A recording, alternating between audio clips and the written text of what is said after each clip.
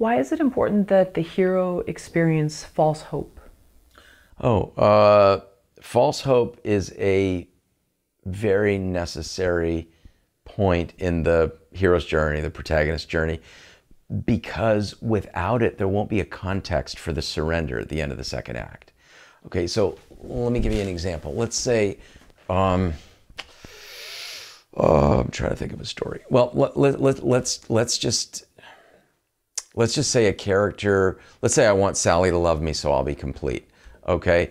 The false hope is the moment where I have a first date with Sally and we kiss, and yes, I'm gonna get what I want.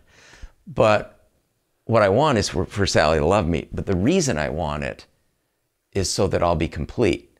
Okay, so the false hope is, it's sort of like going to Vegas and putting a nickel in the slot and a dime comes out and you go, by midnight, I'll be a millionaire. I just doubled my money. And then the next day you leave town on a Greyhound. That's the false hope is the misperception the protagonist has about their situation. Okay, the false hope is where the protagonist is not yet aware that what they're struggling with is not a problem, it's a dilemma. They think they've got a problem, they don't. They've got a dilemma. Okay, and so that's what the false hope is. Ah, interesting. Okay. Without the false hope, no context for the surrender. We don't understand what they're surrendering because the protagonist isn't I'm not surrendering my desire for Sally at the end of the second act. I'm surrendering, I'm letting go of the realization that as long as I believe that Sally will complete me, I'm screwed. Okay, so I'm surrendering the meaning I make out of my goal. I'm not surrendering my goal. The goal never goes away. I never stop wanting Sally to love me.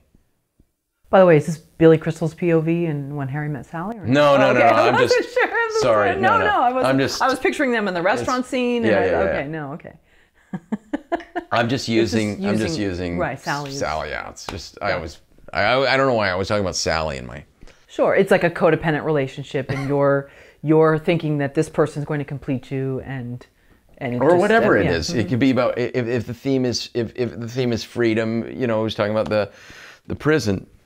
I have to let go of the belief that escape will lead to freedom. If it's justice, I have to let go of the false belief that, so the false hope, let's say my story is about justice. I want justice.